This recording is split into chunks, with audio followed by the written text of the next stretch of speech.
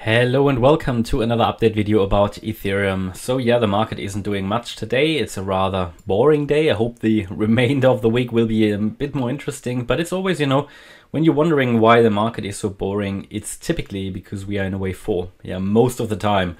Of course, not always. It's not a very reliable signal, but yeah, it often is the case. So in this video, obviously, we take a look here at this channel, so this corrective price channel of this wave 4. We're still in the channel. We are also currently getting into the apex between this ascending channel. You could call it even maybe a ascending wedge, but maybe rather a channel. I don't know. It doesn't really matter. But we've got a channel here. We've got a channel here, and it's currently. Let's see if we get a bit of a reaction. At the moment, we don't really have a.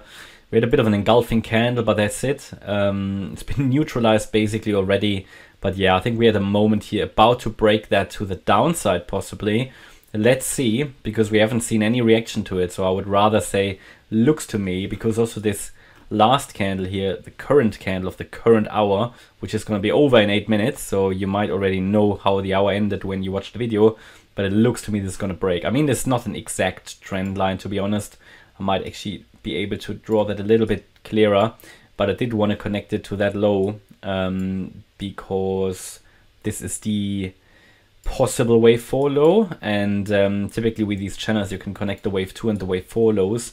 So yeah, depending on how I draw it, we are now breaking through. It probably doesn't really look impulsive at the moment to the upside, therefore I'd rather say we break the channel, make it irrelevant, or if we connect those two lows down here, then we might get a new low for the fourth wave. Yeah, something like that, where we might hit it here. Let's see. It's not entirely clear to me, but that gives more of a parallel channel as well. And then we might really find another low here around the 1592 level or so. But going below 1590 will basically invalidate this sort of pattern. I mean, it won't strictly invalidate. You know that a wave 4 can theoretically cut into the price region of, cannot cut into the price region of the wave 1, at least not in an impulse. Now that's at 1565, but again, from experience and in reality, what you typically see is that any wave 4 that goes below the 50% retracement, which is in this case 1590, just need to adjust that box slightly, 1590, it's normally not going to work out, and then we will fall back, and it increases the risk that we're going to come down into this box, which is starting at 1500. Key bullish support remains to be 1370. Yeah. But yeah, it's sort of hanging there. Also no clear indication of what this could be in terms of the wave count. Surely this move up, it could be here a leading diagonal already in a wave 1 to the upside of the wave 5.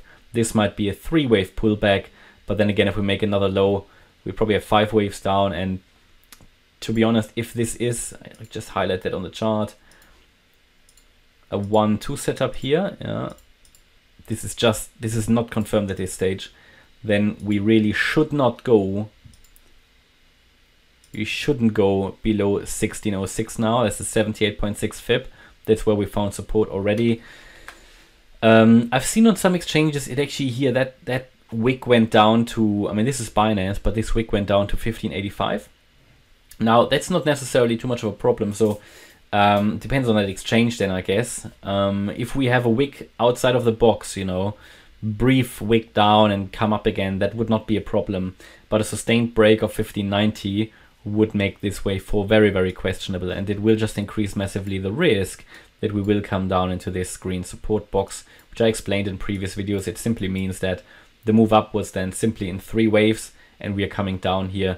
Basically, this was then an A wave, a B wave, and the C wave to the upside. So basically a large B wave, an overshooting B wave, and we're now coming down and make that 4th wave, where we then have a chance to turn around here, right? So it's all about, this is at the moment preferred that we will break to the upside. That would be my primary expectation, as long as we're holding 1590. Of course, I don't know the future, but as long as we're holding support, we should get that solid 5th wave here into the 1720 region.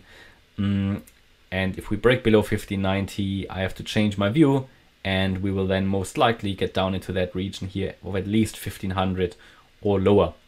And that's still the case. Watching here just the sideways action at the moment, the up and down, and a break out of this corrective price channel to the upside would indicate that we are starting the move in the fifth wave.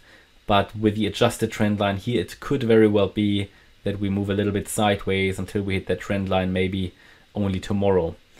Okay, and can't really update much more on ETH. I hope you liked the update. If you did, please hit the like button, leave a comment and subscribe. And if you really like the content, please check out the channel membership. Thanks a lot for watching. Bye-bye.